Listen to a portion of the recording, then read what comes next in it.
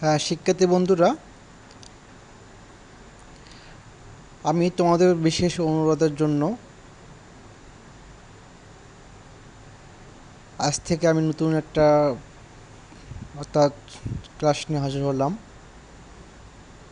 বিশেষ করে যারা গণিতে অনেক দুর্বল, গণিত বোঝে না, ঠিকমতো অঙ্ক করার পরও অঙ্ক ভুলে যায়,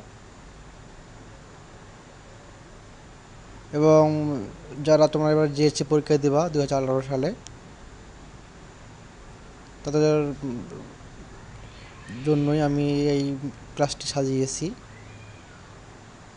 রুশনি 4.1-এর সৃজনশীল অঙ্ক আমি একটা অলরেডি এটা খাতায় করিয়েছি এবং এটা আমি তোমাদের আজকে সুন্দরভাবে বুঝিয়ে দেব।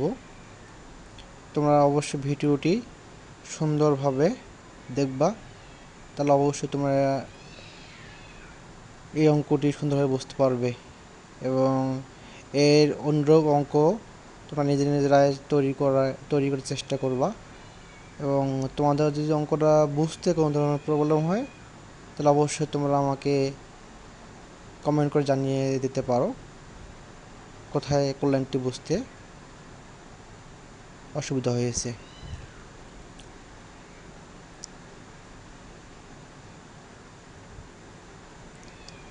আমি এখানে যে প্যাসেজটি দিয়েছি, অর্থাৎ এ,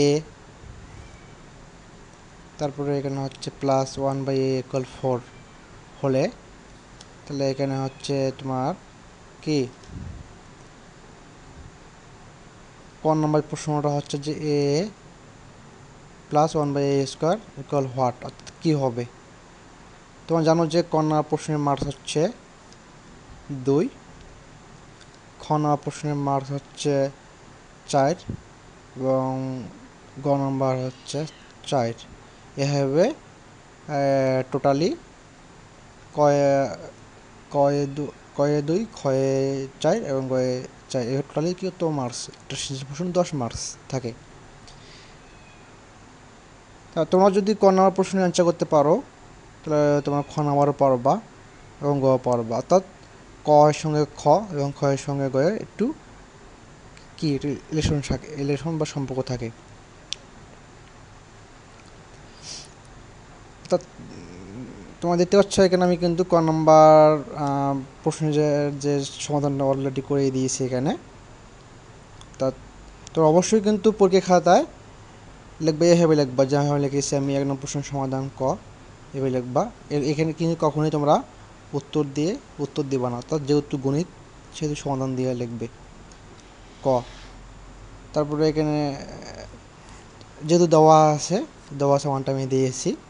তারপরে কি করছি আমি এখানে বর্গ করেছি, অর্থাৎ উভয় পক্ষে বর্গ করে আমি এটা পেয়েছি।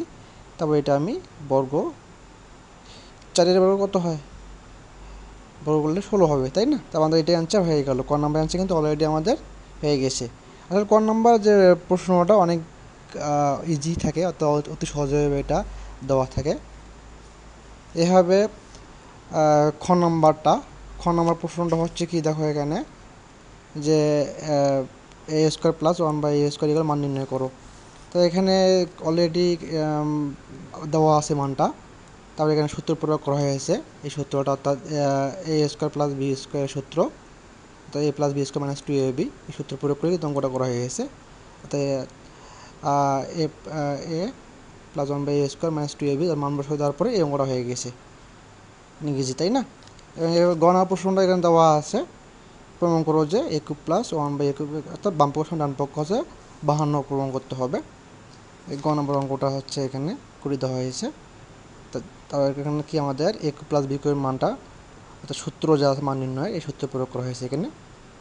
তাই a + b³ - 3ab * a + b, এই প্রয়োগ করার পরে কিন্তু এটা কি আমরা পেয়েছি, অর্থাৎ চারটা কি এখানে তোমার 3টে 4 আছে না, তাহলে 64 হয়ে গেল, 12 বিয়োগ করা হয়েছে, তার 52 হয়ে গেছে। অর্থাৎ আমাদের বাম পক্ষ যে ডান পক্ষের যে প্রমাণটা আমাদের কিন্তু হয়ে গেছে। অর্থাৎ কি এইভাবে